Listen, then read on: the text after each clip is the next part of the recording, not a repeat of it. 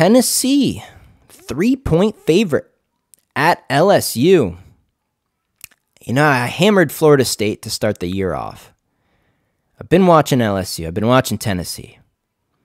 Tennessee, the pick game was kind of close. They've been winning. I don't think they're going to get by this one. I think this one is I think pure home field advantage here is enough to pull this thing off. I'm going to take LSU plus the 3 and maybe a sprinkle money line. Tennessee might somehow squeak this one out in a really ugly game. Down 6 points at the buzzer, final drive, score a touchdown, win by 1 point. I don't know. But a field goal with the home team sounds good to me. I'm going to take LSU and the points in this one. Final prediction. See you in the next video.